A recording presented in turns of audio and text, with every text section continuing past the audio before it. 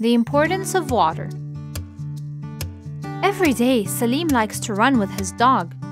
But after a while, they get thirsty and need something that is very important to be able to run and play. That's right, they need to drink water. Where does water come from?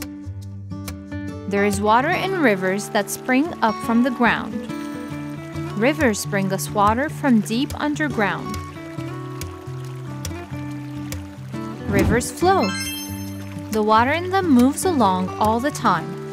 A river can flow into a lake or it can flow into the sea. A lake is a very large pool of water surrounded by land. The sea is a much bigger amount of water, and the water is salty.